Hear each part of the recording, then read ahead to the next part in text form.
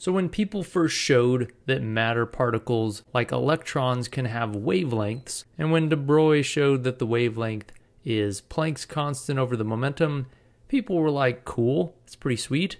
But you know someone was like, wait a minute, if this particle has wave-like properties and it has a wavelength, what exactly is waving? What is this wave we're even talking about? Conceptually, it's a little strange. I mean, a water wave, we know what that is. It's a bunch of water that's oscillating up and down. A wave on a string, we know what that is. The string itself is moving up and down and it extends through space. But it's hard to imagine, how is this electron having a wavelength and what is the actual wave itself? So physicists were grappling with this issue, trying to conceptually understand how to describe the wave of the electron. They wanted to do two things. They wanted a mathematical description for the shape of that wave, and that's called the wave function. So this wave function gives you a mathematical description for what the shape of the wave is. So different electron systems are going to have different wave functions, and this is psi. It's the symbol for the wave function. So this is psi, the psi symbol. It's a function of x. So at different points in x, it may have a large value, it may have a small value. This function would give you the mathematical shape of this wave. So that was one of the things they were trying to determine. But they also wanted to interpret it. Like, what does this wave function even mean? So we've got two problems. We want a mathematical description of the wave, and we want to interpret what does this wave even mean. Now the person that gave us the mathematical description of this wave function was Erwin Schrödinger. So Schrödinger is this guy right here. Schrödinger's right here. He wrote down Schrödinger's equation, and his name now is basically synonymous with quantum mechanics, because this is arguably the most important equation in all of quantum mechanics. There's a bunch of partial derivatives in here and Planck's constants, but the important thing is that it's got the wave function in here. Now, if you've never seen partial derivatives or calculus, it's okay. All you need to know for our purposes today in this video is that this equation is a way to crank out the mathematical wave function. What is this function that gives us the shape of the wave as a function of x? And you could imagine plotting this on some graph. So once you solve for this psi as a function of x, you could plot what this looks like. Maybe it looks something like this. And who knows, it could do all kinds of stuff. Maybe it looks like that.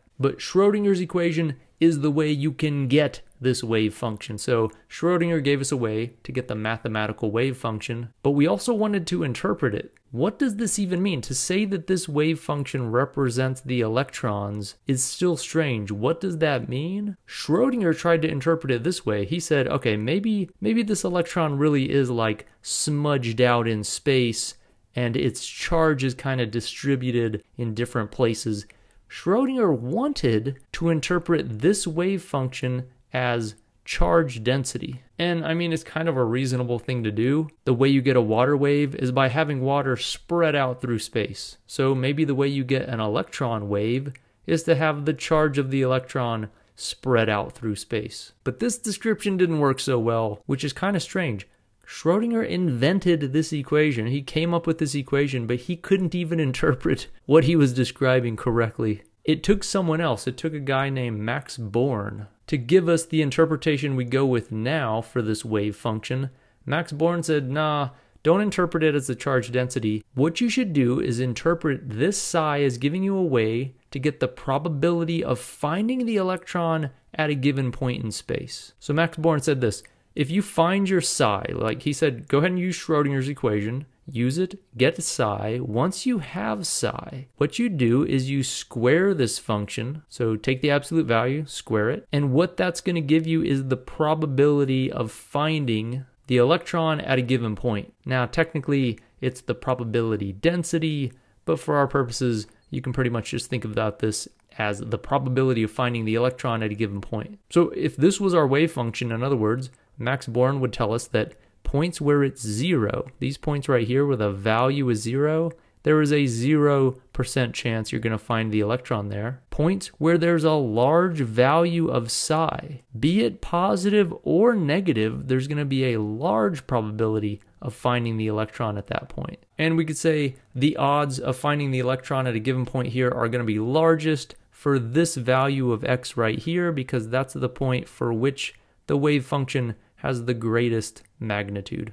But you won't necessarily find the electron there. If you repeat this experiment over and over, you may find the electron here once, you may find it over here, you may find it there next time.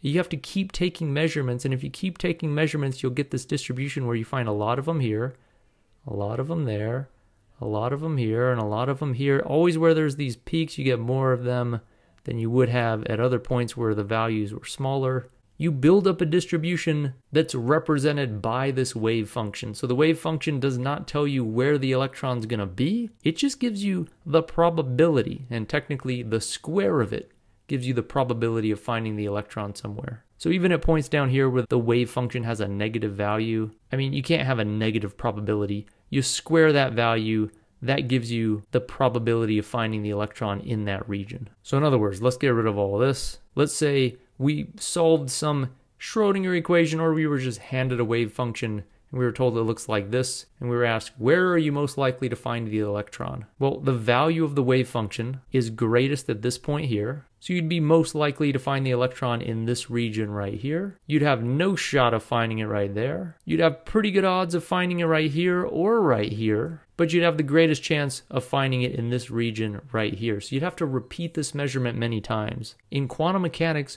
one measurement doesn't verify that you've got the right wave function. Because if I do one experiment and measure one electron, boop, I might find the electron right there. That doesn't really tell me anything. I have to repeat this over and over to make sure the relative frequency of where I'm finding electrons matches the wave function I'm using to model that electron system. So that's what the wave function is. That's what it can do for you. Although, if I were you, I'd still be unsatisfied. I'd be like, wait a minute, okay, that's fine and good. Wave function can give us the probability or the probability density of finding the electron in a given region, but we haven't answered the question, what is waving here, and what exactly is this wave function? Is this a physical object, sort of like a water wave or even an electromagnetic wave? Or is this just some mathematical trickery that we're using that has no physical interpretation other than giving us information about where the electron's going to be? And I've got good news and bad news. The bad news is that people still don't agree on how to interpret this wave function.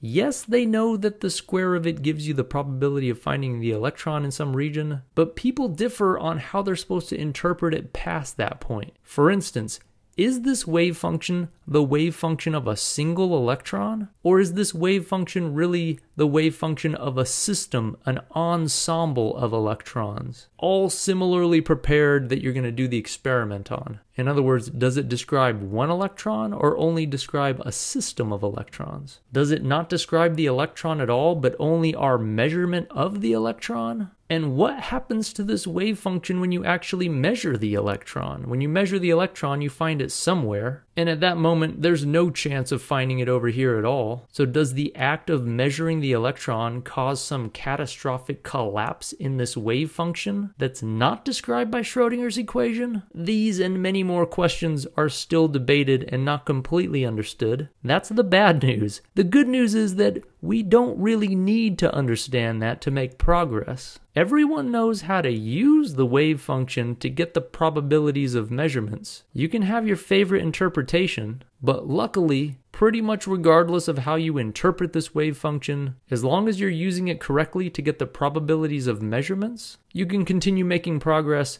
testing different models, and correlating data to the measurements that people make in the lab. Now, I'm not saying that interpretations of this wave function are not important. People have tried cracking this nut for over 100 years, and it's resisted. Maybe that's because it's a waste of time, or maybe it's because the difficulty of figuring this out is so great that whoever does it will go down in history as one of the great physicists of all time. It's hard to tell right now, but what's undebatable is that for about 100 years now, we've been able to make progress with quantum mechanics, even though we differ on how exactly to interpret what this wave function really represents. So recapping, the wave function gives you the probability of finding a particle in that region of space, specifically the square of the wave function gives you the probability density of finding a particle at that point in space. This almost everyone has agreed upon. Whether the wave function has deeper implications besides this, people differ, but that hasn't yet stopped us from applying quantum mechanics correctly